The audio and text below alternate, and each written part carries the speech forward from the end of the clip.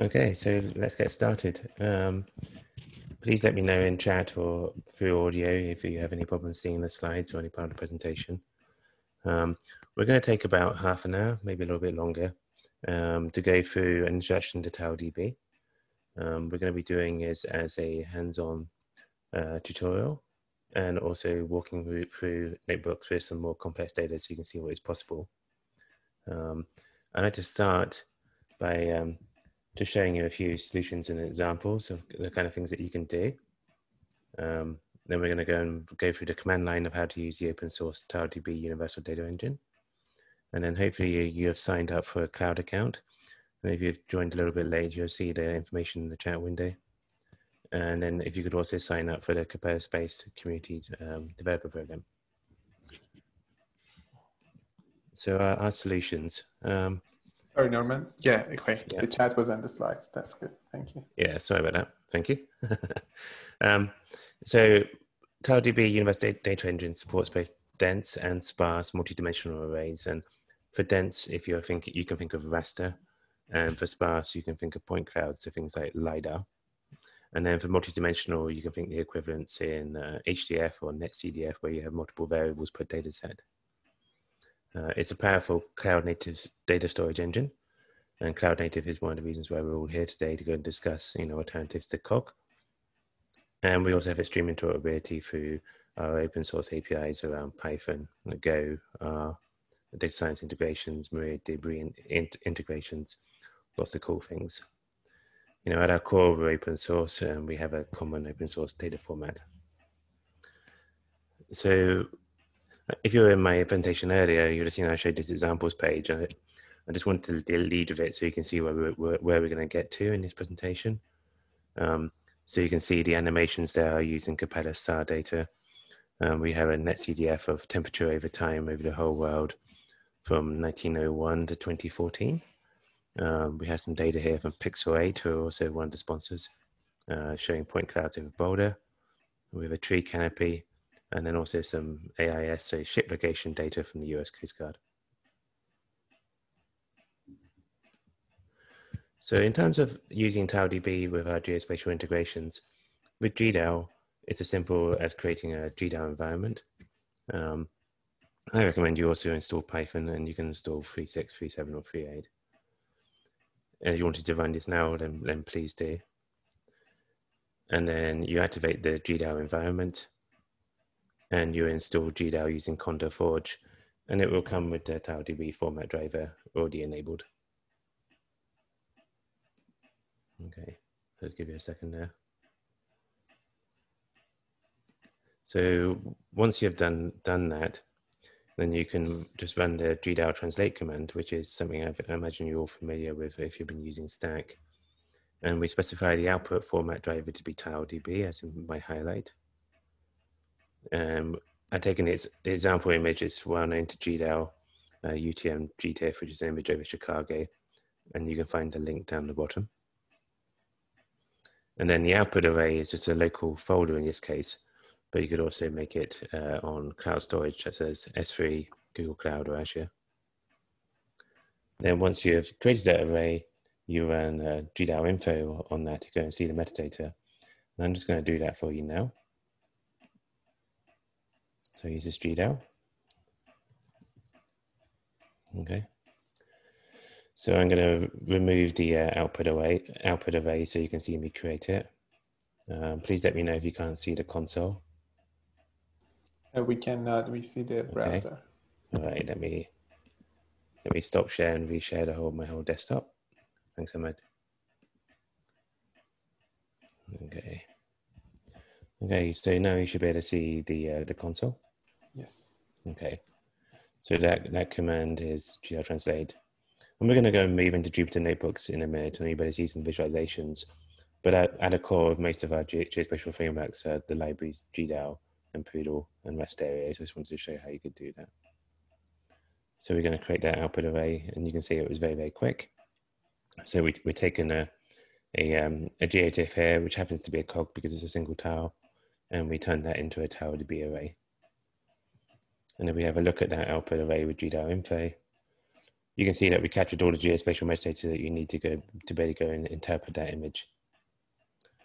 So in this case, it's in UTM. You can see we copied over all the TIFF tags too. So if you have a whole bunch of TIFF tag metadata, that is available to you as a TileDB array. And then we have the standard WKT, the well-known text, which gives you the EPSG code. Okay. So that's GDAL, and as I was saying, you can also do the same thing with Rasterio. And Rasterio is kind of nice because it's an easy-to-use Python library on top of GDAL.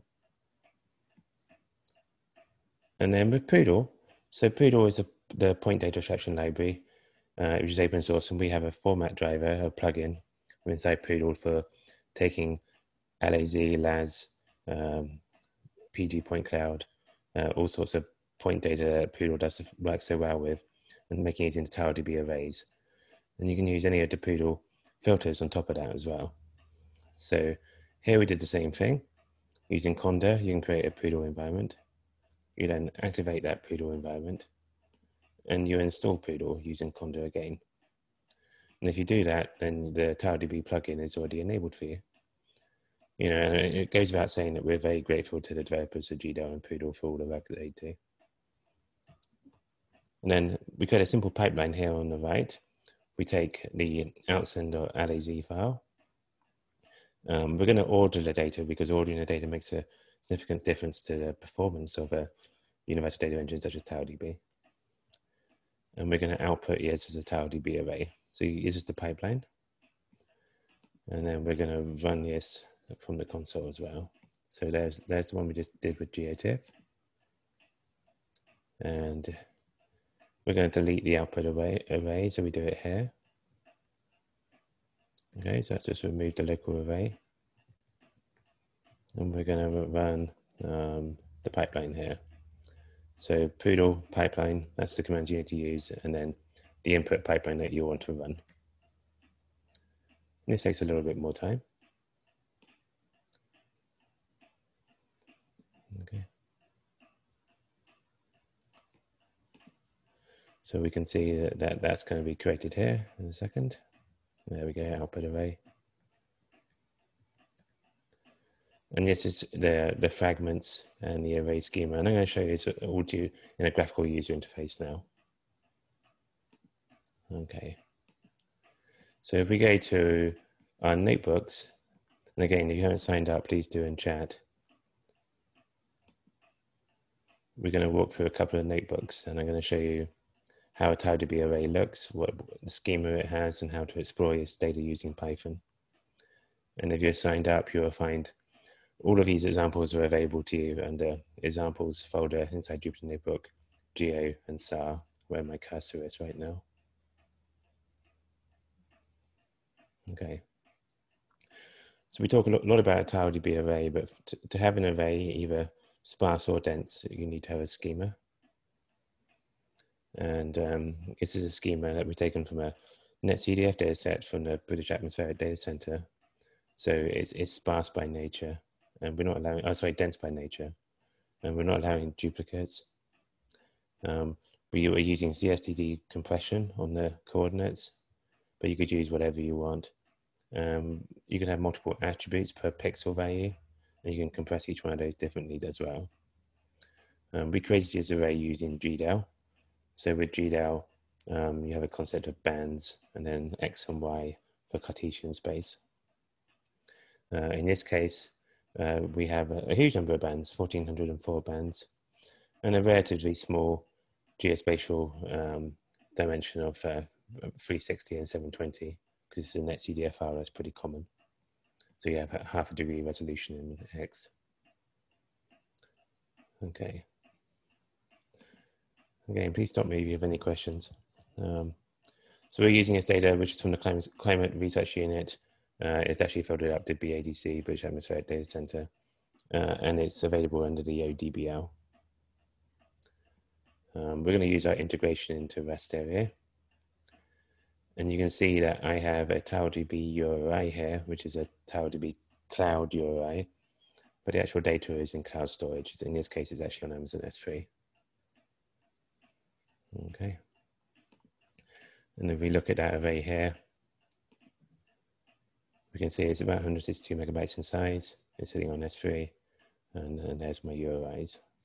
Okay. So let's run this in real time. So we're just going to do the imports in Python. And, we were saying earlier that one of the key things about cloud native storage, even with COGS, is that you want to be able to access the metadata so you can understand the image. So we're going to open this dataset array here with Stereo, and we're going to print out all the metadata, including no data values for the source, but not just the metadata for the dataset, also the metadata for each band. So if you think of a COG model, you can have a metadata for a dataset. You can also have band level metadata. Okay.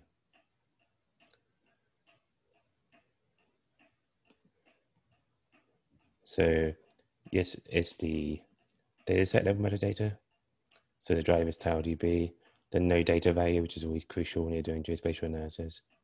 And the width and height, as we're saying, was 720 by 360. But there are 1,404 bands. And for each band, this is the metadata per band. And this includes the net CDF time values, which you can see there are 1,404 of those. And we know that that's a Gregorian calendar. So this is days since 1901. So that was using my stereo. But we can do the same thing with the TileDB Python library, which is also open source, and you can install that using Conda. And we print out the schema and the attributes, and we get a little bit more information about the internals of the TileDB array. Okay. So we're going to create a prototype of how to analyze this data set. So this is a Jupyter notebook accessing an array that's stored on Amazon S3 on cloud storage. Okay. And we're going to prototype it. So we're just going to use a NumPy mean function, if you're familiar with NumPy. And we're going to dump out the first 4 days of 1901 from this model. And we're going to just do this one fairly quickly and then move on more to the LiDAR and the data sets from Capella. Okay, so that's the first 4 days of 1901. So if we have a quick look at LiDAR, and then we'll move on to the Capella space data sets. So I'm using some data here from Pixel 8, which is licensed as Created Columns by 2.0. And we just ran a pipeline locally to go and create an output array. And I'm going to do the same thing here with pointing to an endpoint point tile endpoint. And we're going to write this out as an array in my bucket on S3. Okay. So again, we have to import the libraries we need. So Poodle, NumPy, TileDB, and then these are your plotting libraries. And then I could run a user-defined function here. So I'm running inside a notebook. I'm probably going to need another instance that has a lot more memory and processing power to go and run stats over a complete image. And I can run that as a user-defined function. And then here you'll see my plotting function, where I want to go and do a portrayal of RGB of this particular point cloud.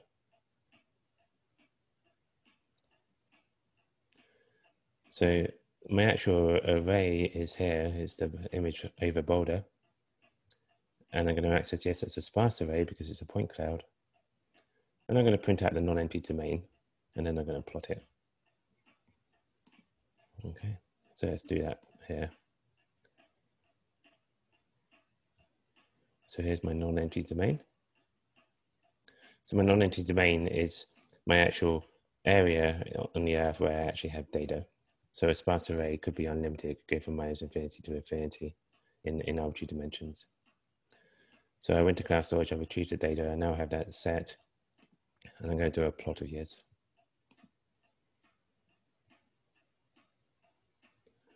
Okay, so here I see a storefront on Pearl Street Mall.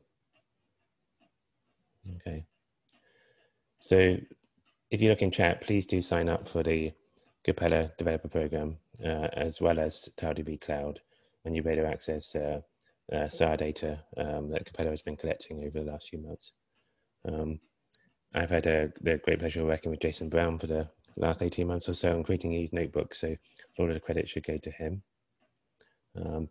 Earlier on in in the presentation, I gave you a visualization of a SAR change analysis, and I'm going to show you here how to create a time series GIF directly from cloud storage using TileDB.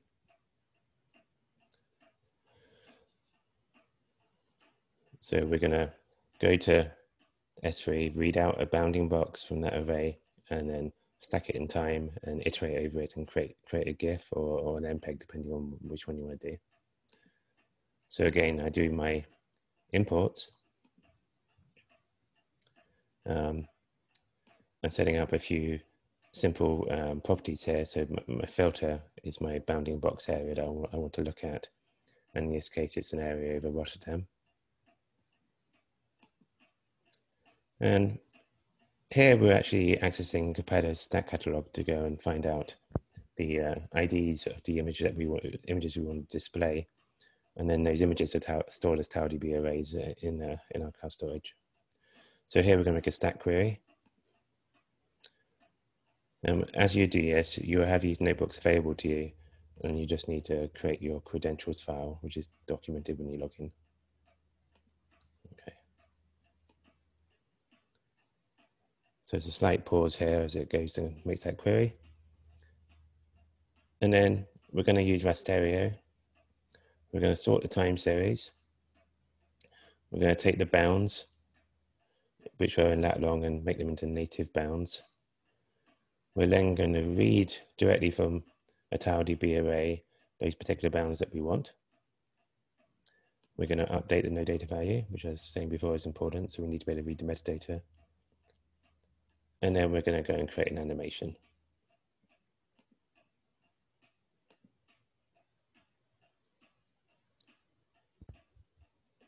So this is running now. The actual access is quite fast. The creating the animation for Matplotlib takes a little bit of time.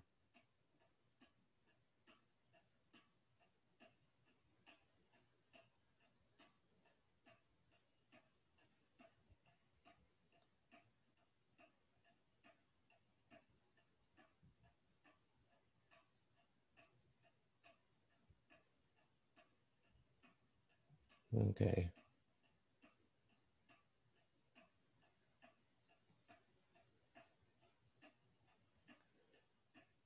So we'll let that run for a few seconds and we'll come back to that.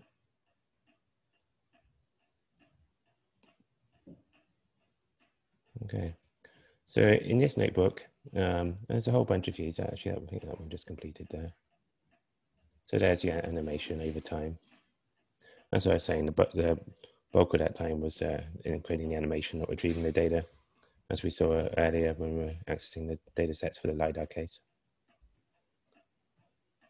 So within our notebook, we're displaying a video we created. So we also want to show like time series activities. So, we want to do something a bit more meaningful rather than just doing a pretty video. We actually want to do some proper analysis. And again, we can do that within a notebook with Python. So we're going to import the libraries we need. And we have integrations, as you can see, into all the standard libraries. So once we've integrated into Rasterio through GDAL, we can start doing things with NumPy, with scikit-image, SciPy, pretty much everything you can think of in the Python infrastructure. And as I was saying in the talk earlier, we could also use SQL, so we could do all these queries with SQL. So we're going to set up our project variables. And we're going to inspect the AOI in the map. And as you can see, we're an area in Rotterdam, in the Netherlands. And we're going to query Capella for the available features. So let's go and run that query. And this is querying Capella's stack catalog. Okay, so we just did that. We're going to sort those features in time. And we're going to open the first image and inspect the histogram. Okay. Oh, I needed to load the properties. 1 second, so my apologies. So we load the properties.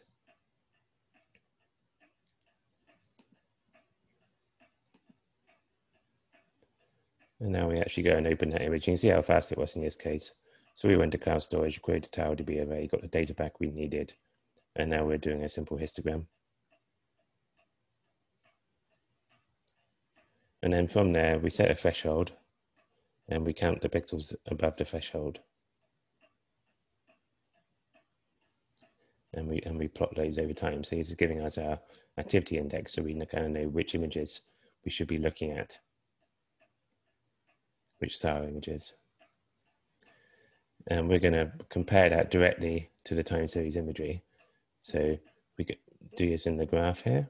I created a video as before. The red dot is showing which image is linked on the right. And this is directly from a TileDB array.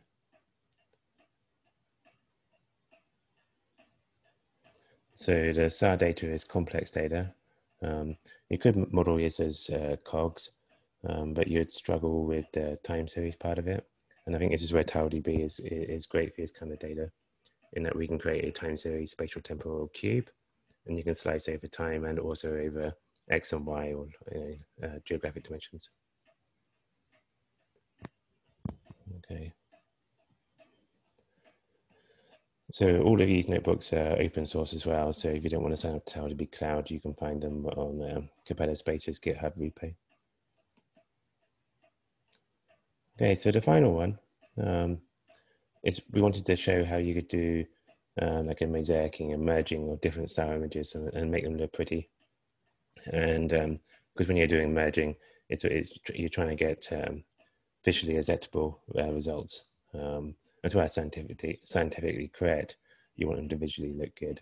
So we made a few updates to the Rasterio library to support merging over bands by creating stacks.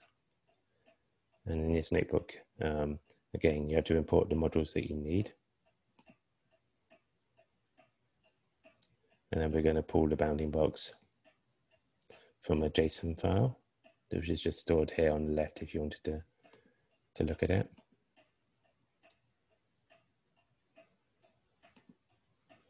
So it's just a standard GeoJSON-like filter. And we're going to query the stack catalog from Capella to go and find the datasets that match that filter.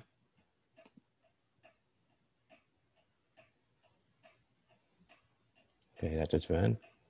And this context manager is a little bit of Python code just to help with the memory management within the notebook. You don't have to do it this way. You can just make it a little bit simpler if you want to. So we're going to average all the data sets.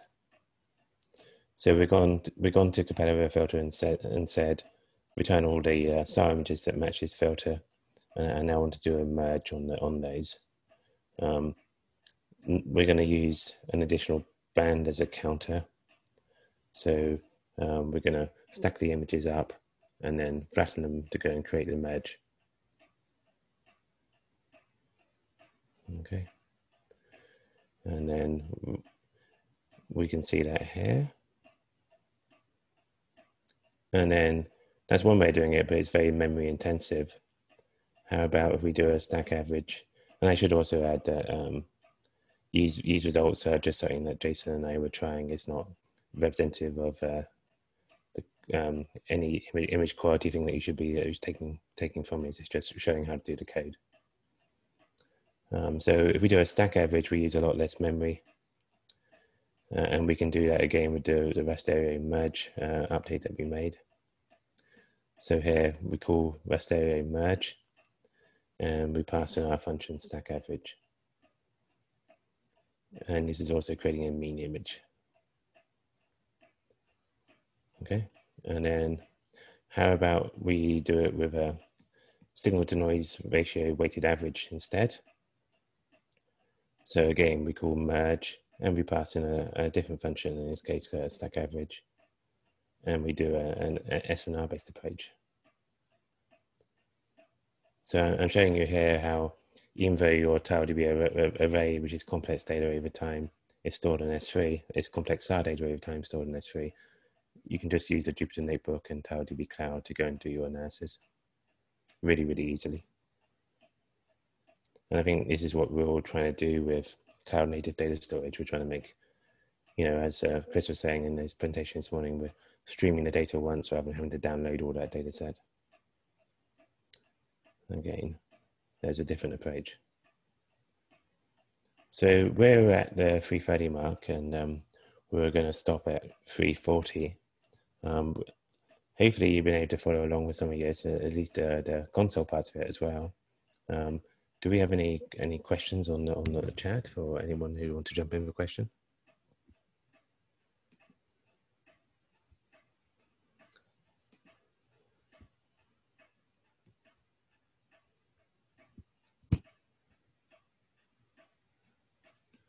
Okay, this is an opportunity to, you know, if you're trying to do something yourself, just to jump in and ask. Okay, I'm going to put Hamid on the spot. Hamid, do you have any questions?